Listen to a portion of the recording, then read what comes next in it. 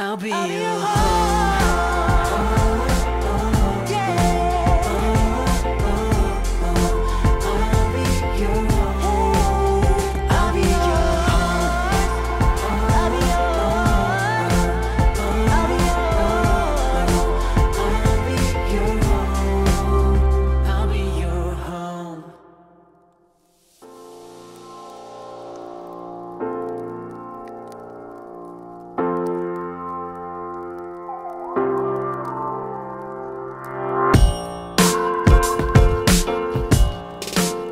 이름 안 밝히고 우리 7명이 다 얘기하고 나서 그걸 밝히자. 그럼 해찬이부터 스타트 끊을래? 나부터 할게 그러면은. 우선 나는 이 친구가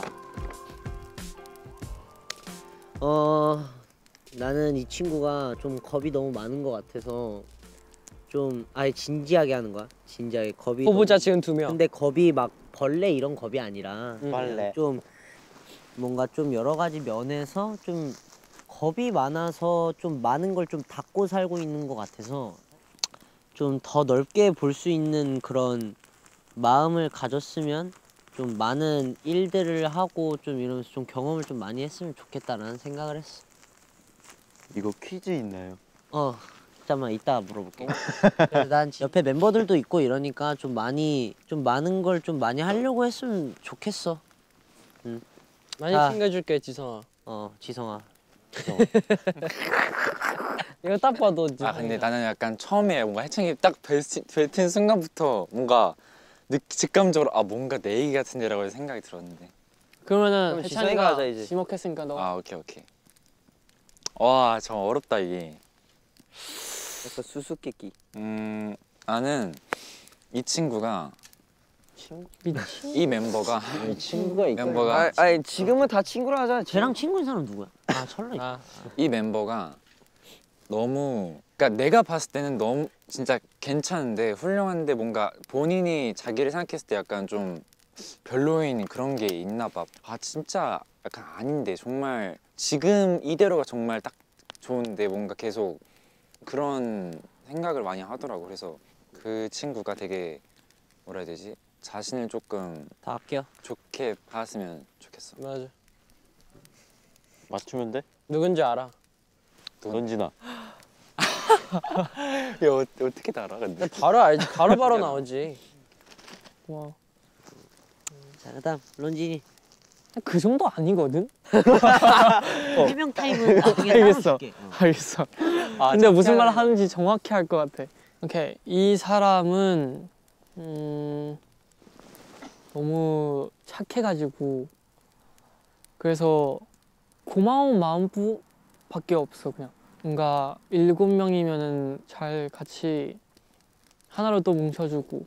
그래서 솔직히 그런 역할 너무 힘든 거 아는데 해줘서 그래서 너무 고마워.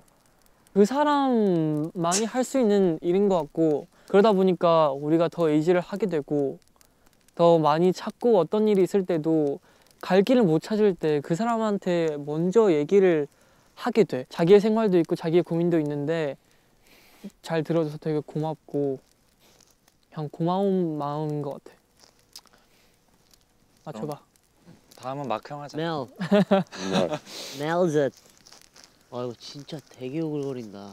약간 이게 또 약간 이게 있어. 그래도 고맙다. 그리고 나 사실 2명 하고 싶었었어. 그래서 2명 해도 돼. 하면 돼. 첫 번째랑 너 하면 돼. 너 하면 돼. 그 두 번째 그 멤버는 뭔가 또 사실 그 첫 번째 멤버랑 비슷한 느낌이야.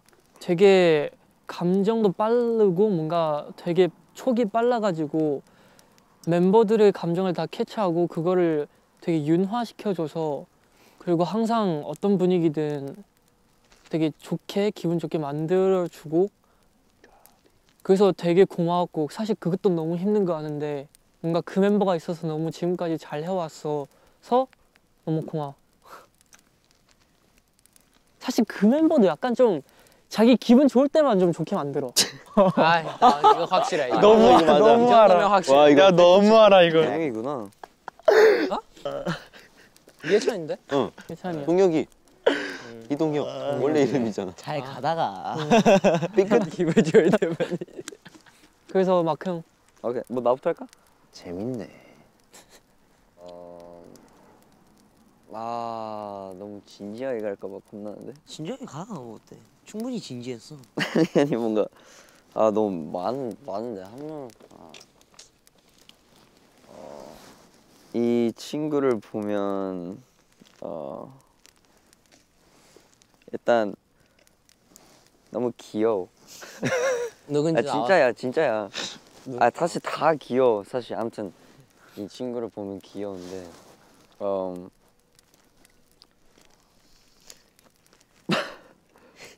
갑자기 뭐 사랑 고백 이런 거야?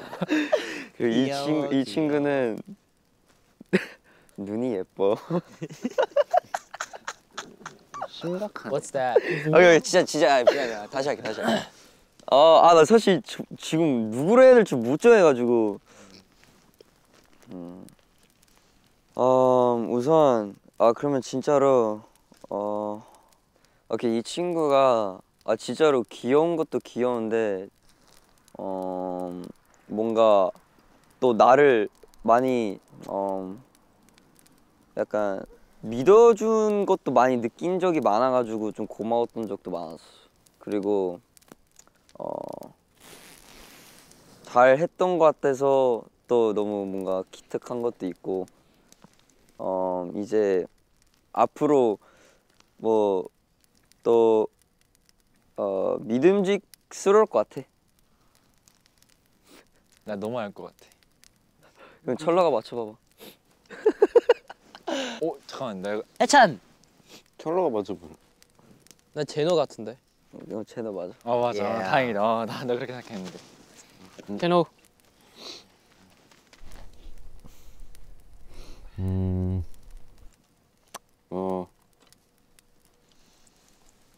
어떻게 보면 참 어렵거든.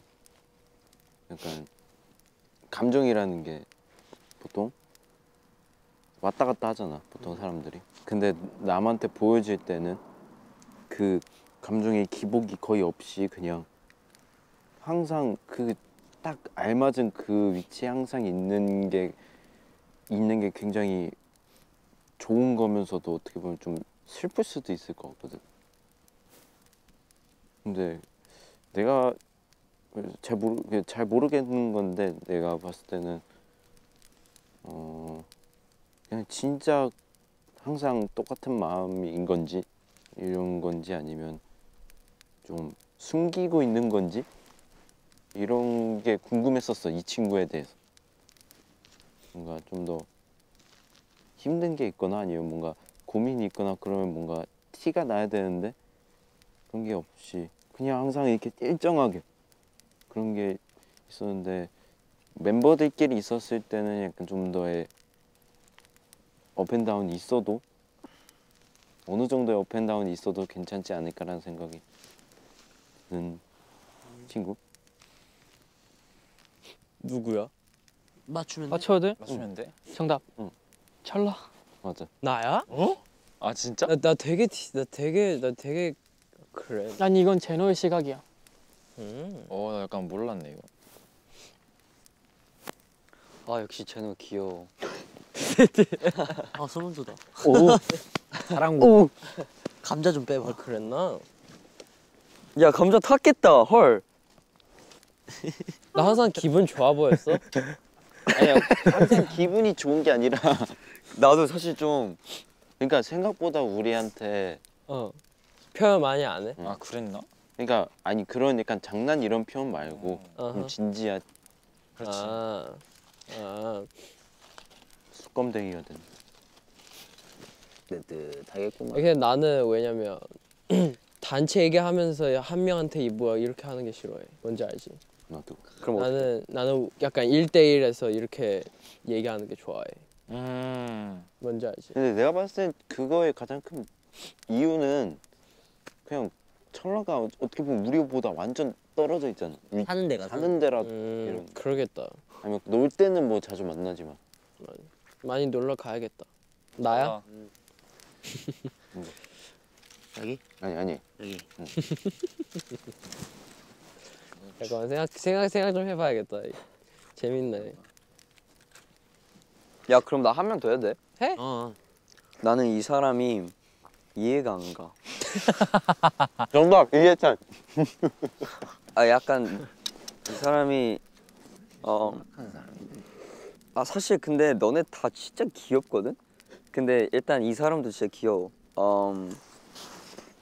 이 사람이 우리는 진짜 오래됐으니까 솔직히 예전부터 봤던 것도 너무 아직도 생생하고도 하는데 뭔가 많이 컸다는 생각도 많이 하지만 그래도 아직까지도 그래도 뭔가 예전의 생각도 아직 생생하게 나는 그런 사람이기도 하고 앞으로도 약간 좋은 그런 시간들을 보낼 수 있었으면 좋겠는 사람인 것 같아.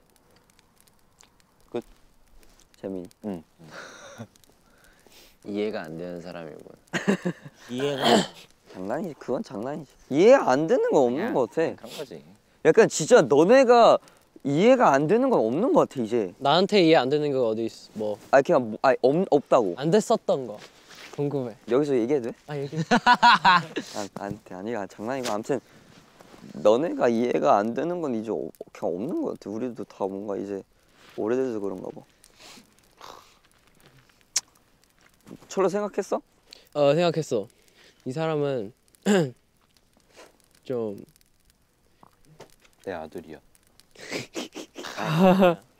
귀여워.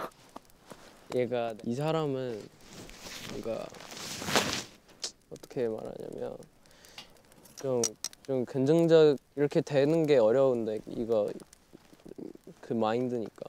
근데 그래도 뭔가 자기 항상 잘하고 있다는 걸 알았으면 좋겠어. 자신 없을 필요 없어. 잘하는데. 해찬이구나. 해찬 아닌데. 런쥔이 형. 나 자신 없어. 아니야 지성이. 아 나야? 아 진짜? 장난이야. 아니 근데 이거 사람마다 마인드가 달라서 내 말 충분히 이해 못 할 수도 있지만 근데 내 생각에는 그래. 얘가 항상 막 무대하는 게 중요하지만 근데 무엇보다 자기 건강보다 중요한 거 없어. 내가 봤을 때는. 그래서 건강 챙기는 게 제일 중요해. 맞아. 그래서 건강을 챙기는 게 제일 중요해. 나는 그렇게 생각해. 정답 지성. 이제 재민이야? 아니거든요. 둥지의 알. 생각하는 중? 잠깐 졸은 거 아니지? 아니야. 일단 이 사람은 아주 마음에 들어. 아직까진 갈 길을 다행이다. 못 잡겠다. 다행이다 멤버가 마음에 들어서. 마음에 안 드는 사람도 있어요. 아주 마음에 들고 제일 괜찮은 것 같아. 잠깐만. 그럼 나머지는 야 뭐야? 지금 이상형 찾기 아닌 거 알지? 지금 하트 시그널 하냐고. 그리고 착해. 착하고 한 명 줄었어. 안 착한 사람 있어? 착하고 이름이 있어.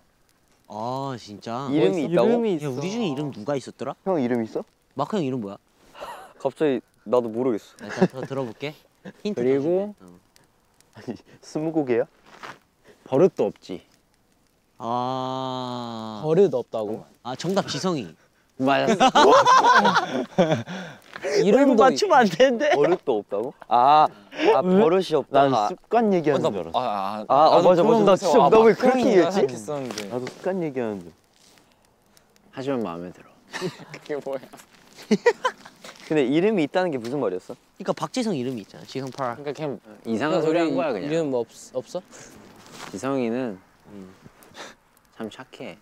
근데 말을 더럽게 안 듣고 그리고 맨날 나한테 잔소리만 하고 약간 좀 때리고 싶을 때도 있고 약간 좀 입을 좀 깨물버리고 싶을 때도 있는데 마음에 들어. 다행이네. 다행이다. 마음에 안 들었어. 큰일 날 뻔했다. 야. 그치, 큰일 날 뻔했지. 지성이는 뭐 지성이니까 마음에 들어. 다 했어? 자 박수.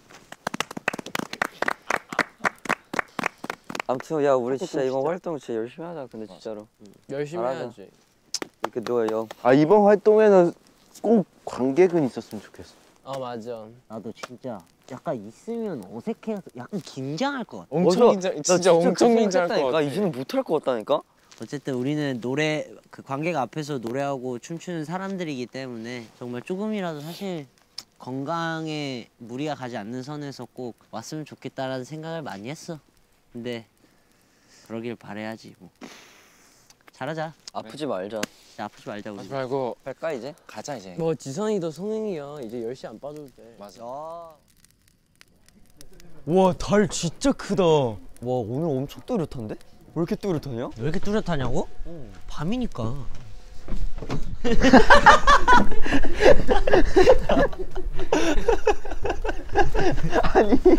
이건 레알이었어. 이건 레알이었어. 했잖아. 마크 형 너한테 진심으로 했어. 싫어요. 밤이니까 싫어요. 진짜. 졸리다 근데. 맞아.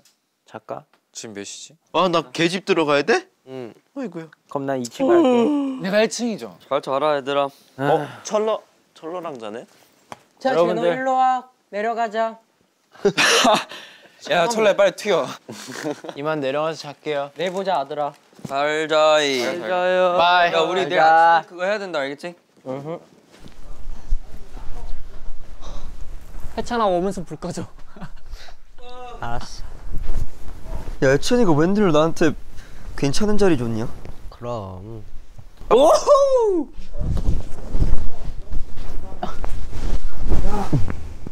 응?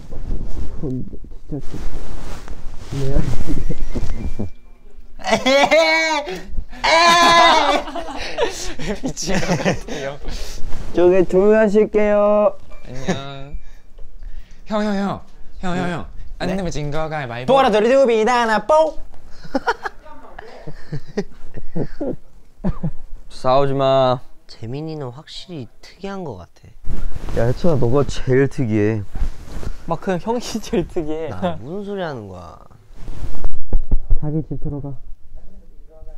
아니면 내일 간식 안 준다. 아, 왜? 자리 정해야죠. 안 내면 진 내가 2층 갈게. 안녕히 주무세요. 지사해. 가. 잘까? 가자. 또 야, 이거. 이 나뭇잎 뭐야? 나는 마치 벼랑 위의 포뇨. 오. 아! 나 와, 좋다. 나 알람만 좀 맞춰야겠다. 아야 2층 씨. 야, 백이동! 백이동이 아니라 201동이지. 102호. 202호구나. 아, 이거 설마 이건가? 아닌데? 이게 뭐야? 뭐 때문에 이렇게 해놓은 거야, 이거는? 저기 202호. 주무세요. 뭐지 이게? 아니 나 이거 용도를 모르겠어서 그래. 아니 용도가 없어. 그거 장식이야. 아니 솔직히 계집이라 얘기 안 했으면 솔직히 괜찮거든? 아니 이거 약간 엄청 약간 감성 있지 않아? 약간 계집이라고 하니까 더 약간 자기 싫은 느낌? 내가 진짜 계집에서 사는 느낌이잖아. 뽀삐야 밥 먹자 밥. 뽀삐 하우스. 애들은 잘 자. 불 꺼줘. 불 꺼줘. 난 봤어. 나만 봤어. 나만 봤어. 야, 불이 있었어? 런쥔아 머리. 아니 석탄이 야 런쥔아 석탄 머리에 너무 셌어. 송곳니가 있는 것 같아. 코를 찌르는데? 아 제발. 미안해 잘못했어. 다시 안 그럴게. 영원히 안 그럴게. 좀 밑으로 갈게. 옛날 Once Upon a Time. 뭐? 2000. White snow princess in castle. She wants to be a queen, but queen don't want no lose. So they start fight. But queen has a magic Strong magic skill. power. Magic skill. So Snow White Is that Elsa? is die. She is be a star. 오! 우와 좋다. 안돼 제노 안돼. 기다려. 자. 아 근데 진짜 졸려. 나 아까 1시간 잤어. 나도. 저기요. 나 진짜 조금 약간 좀 피곤해 근데 약간 진짜로.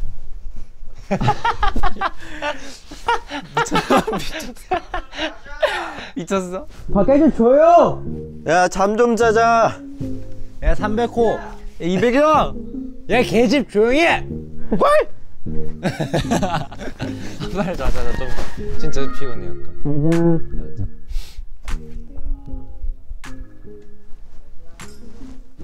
제노멍멍이 자장가 좀 불러와. 내가 왜 이러고 있냐? 그러게. 골룸이야? 제노멍멍이 귀엽다 뭔가. 자장가 좀 불러보라니까. 사랑해요. 난 늑대고 놈이요. 아 근데 좀 약간 좀 진심성. 안 내면 진 거 가위바위보.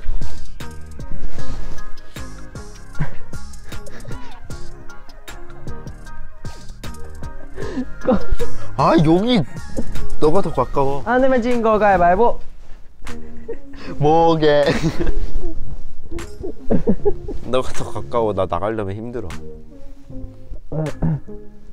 안 내면 진 거 가위바위보. 안 내면 진 거 가위바위보. 안 내면 진 거 가위바위보. 안 내면 진 거 가위바위보. 애들아 잘 자. City of Stars. 이 정도면 잘 수 있지. 어. 야 나는 무슨 무지개가. 너 방 왜 같아. 이렇게 다양해. 너 방 같아. 내 방 이러지 않아. 아, 그래? 너 방 약간 이래. 내 방이 왜 이래? 약간 이런 불. 근데 이런 색깔 물을 안 좋아하는데. 잘 자. 진짜 잘 자 얘들아. 내일 나 일어날 때 같이 깨울게.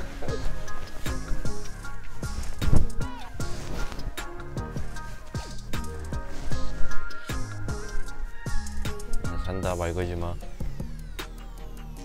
제노 씨, 오늘 소감 한마디 부탁드릴게요. 나 지금 말하면 못 자잖아. 아 힘들어. 나도 안 할 거야. 잘 거야.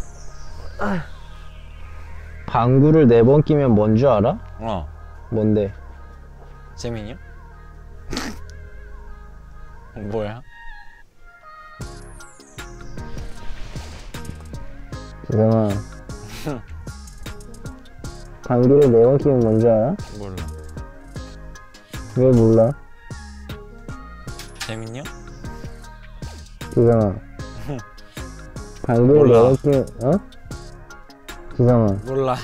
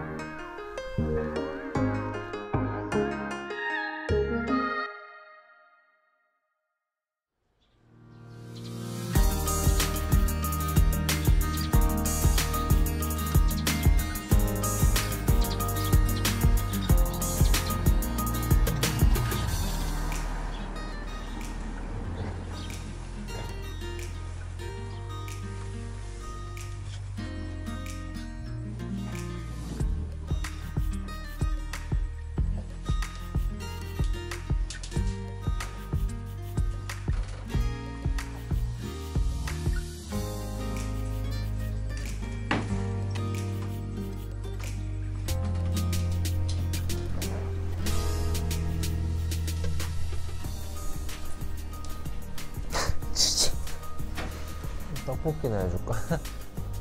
떡볶이 해줄래 그러면?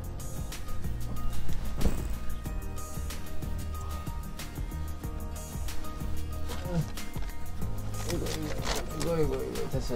그만.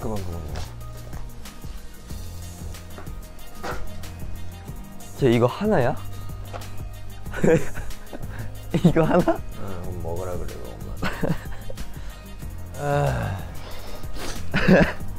와.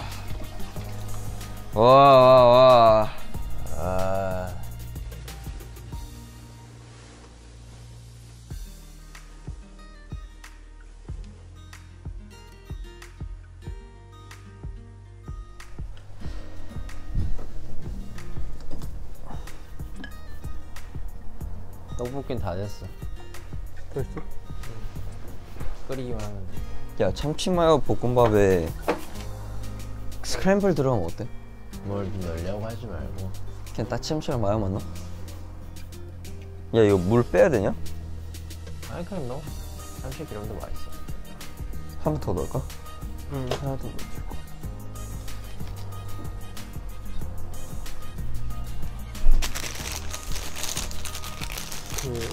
그 후라이팬 안에 할 거지. 아니? 어떻게 할 건데? 그냥 비빌 건데? 그냥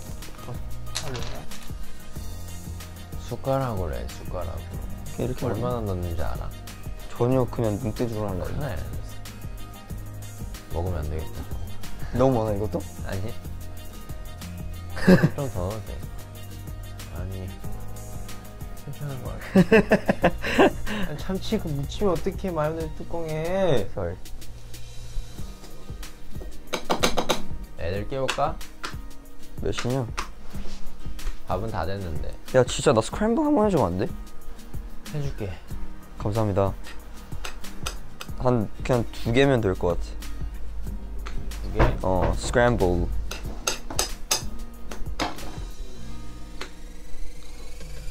몇 시일까? 응? 몇 시냐? 9시 33분. 9시 33분.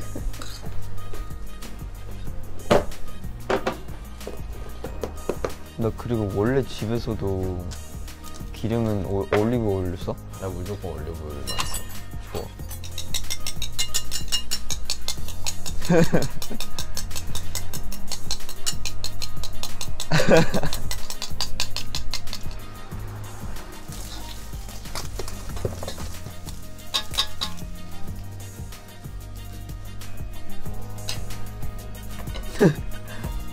난 좋아. 애들 깨울까? 응. 나 10시 안 되는데. 철러야! 애들 좀 깨워라. 일어나. 2층 가서 좀 깨워.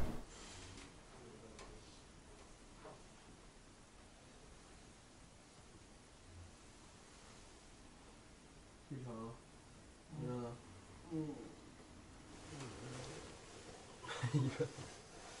아니 일 안 일어나면 나도 들어오리. 나 들어올래. 나 추워.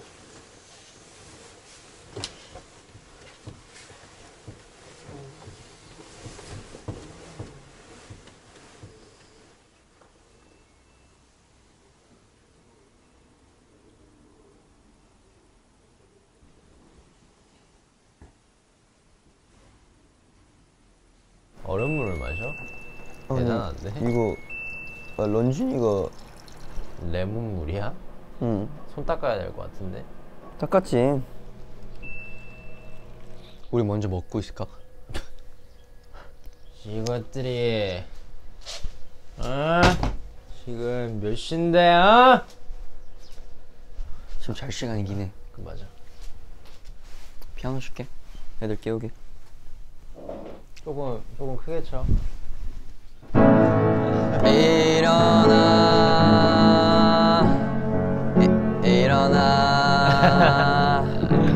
일어나시오. 마 일어나라 마. 일어나라 마. 제노야. 일어나라 마. 일어나야지 했잖아. 까꾸 까꾸. 일어나지. 일어나. 내가 이러고 있다니. 세레나데 어땠어? 강아지. 강아지. Come on, bro.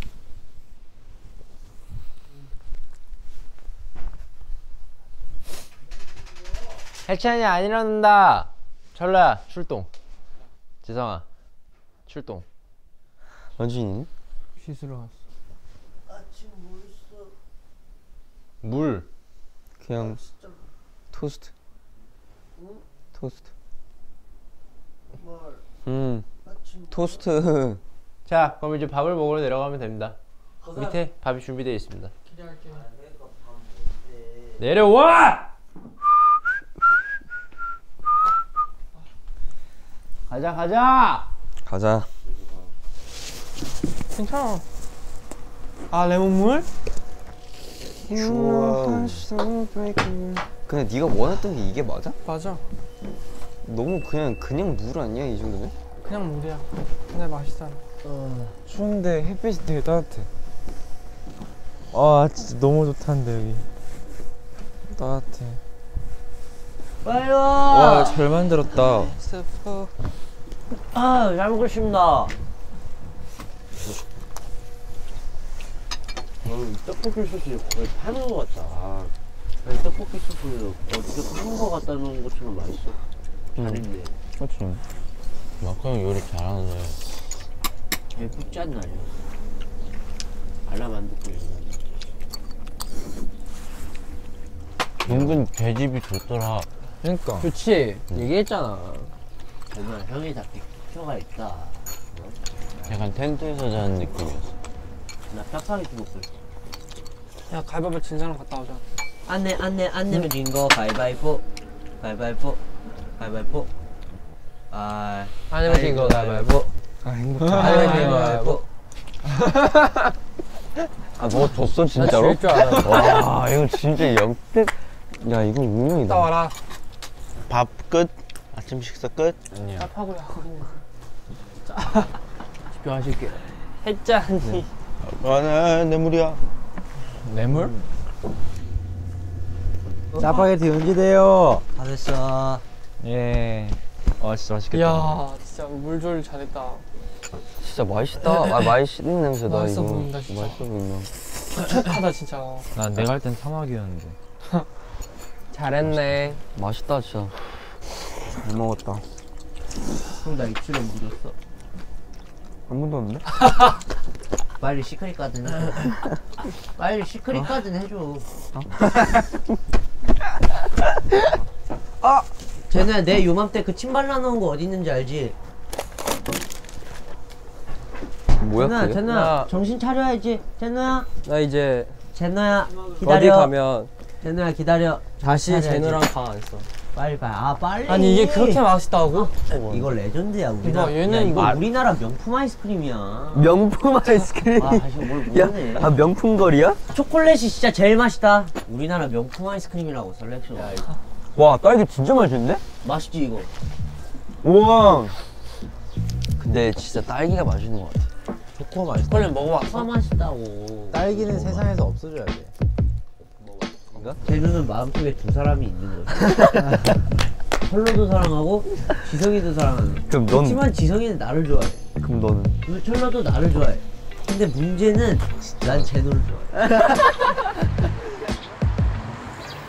귀요미 같이 가줘?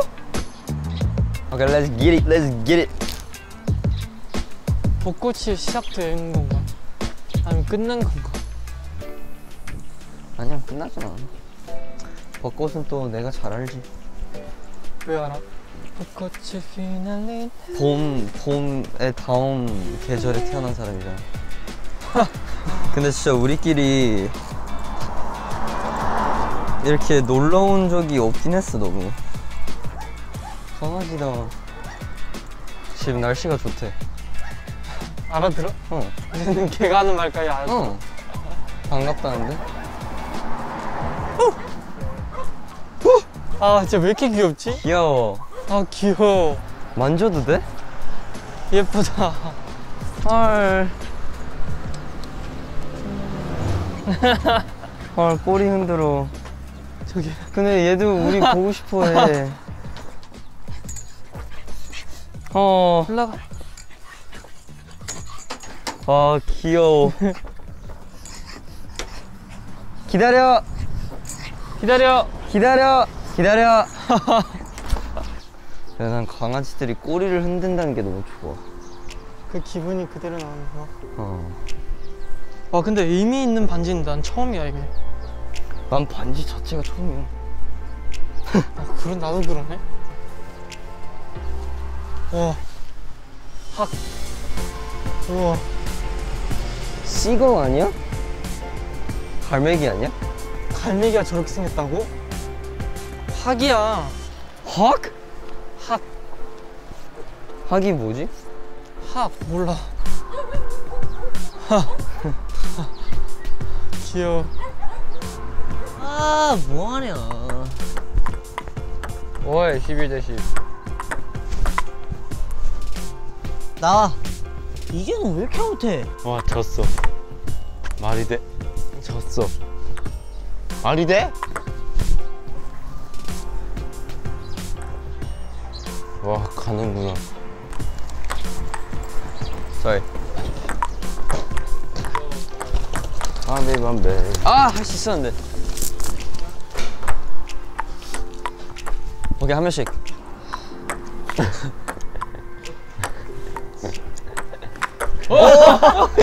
아니 무기 잡는 것 같아. 근데 진짜 시간이 훅 가긴 했다. 기념 사진 한 장 찍을까? 그래 그래. 기념 사진 한 장. 제일 늦게 의자에 앉은 사람이 오늘 마지막. 근데 돈이 없어. 사진 찍자. 오케이. 이거 맞아? 맞아. 하나 둘 셋.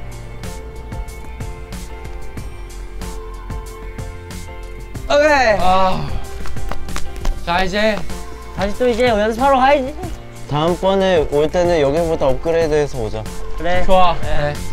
얘들아 재밌었어. 가자. 잘했어. 좋대.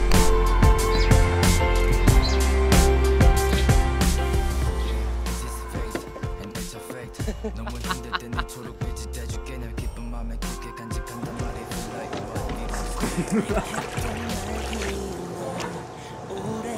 날 꿈에본 나침반 이제 나는 너야 지나고 보니 어렸던 그땐 참 커 보였던 네 모습이 내 힘이 돼 I'll be 나는 이거 먹을래.